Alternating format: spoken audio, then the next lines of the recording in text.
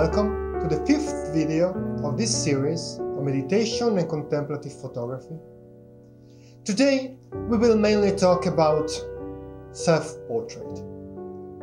But before that, let's have a look at what we spoke about last time. Last time, and the time before that, we spoke about street photography. A way to explore and a way to be immersed in the world that surrounds us. In fact, as meditators, our aim is certainly not to refuge in an isolated world, but through meditation, we aim to live fully aware and open to people and reality.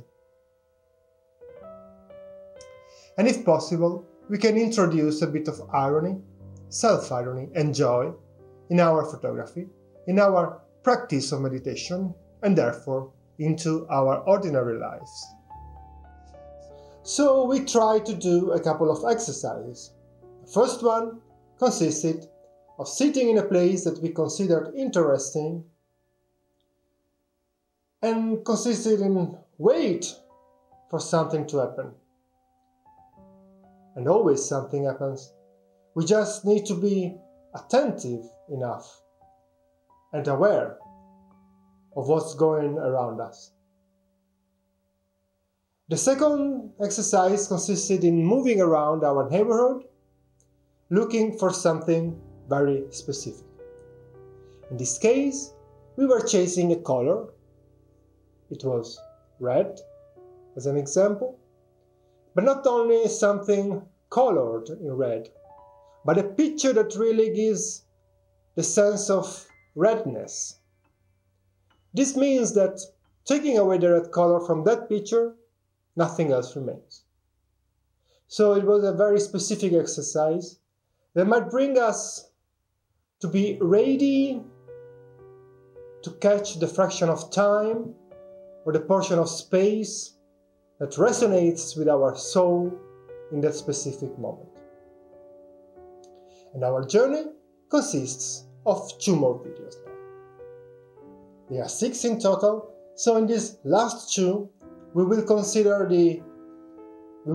exploring our own self and the self of others.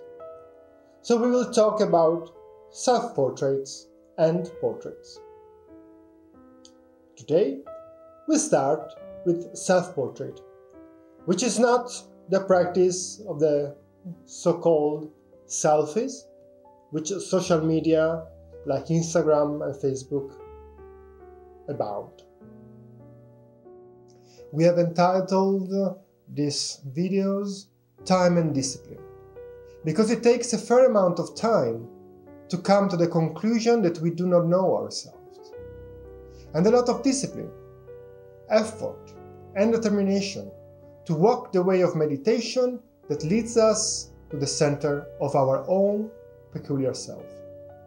And if you want, is the same with contemplative photography.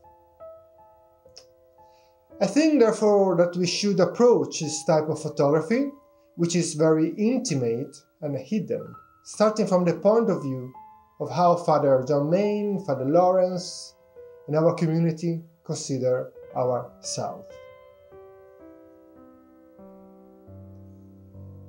In the 5th week of the 6-week course of Introduction to Meditation, our teachers talk about the following topic: leaving self behind, meditation and discipleship.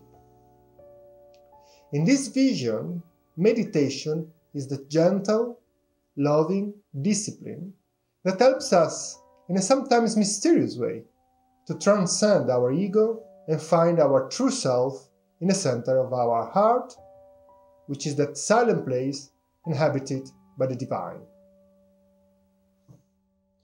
This is something that we have in common, that we share with many other traditions around the world. Many mystics meditated simply asking themselves one question only: what am I? Or who am I? It's definitely an ever-changing subject, and then inexhaustible topic.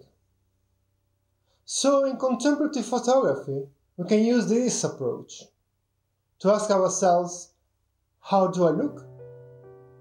Or how do I look on the external surface, and how do I look in my interior?